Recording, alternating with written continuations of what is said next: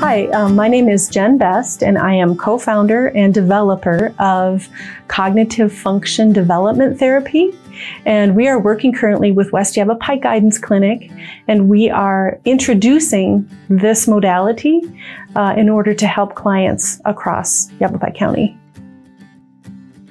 When we started working with West Yavapai, we were an adjunct program. As we started seeing changes in the clients, many of them took time off of their traditional therapy. And then when we went back to traditional therapy, the therapist went, wow, this is a change. We can start from a whole different level here. We've worked with people from ages 6 all the way up to 85. We've worked with a lot of people who have attention issues, ADHD, a lot of anxiety, depression, learning disabilities.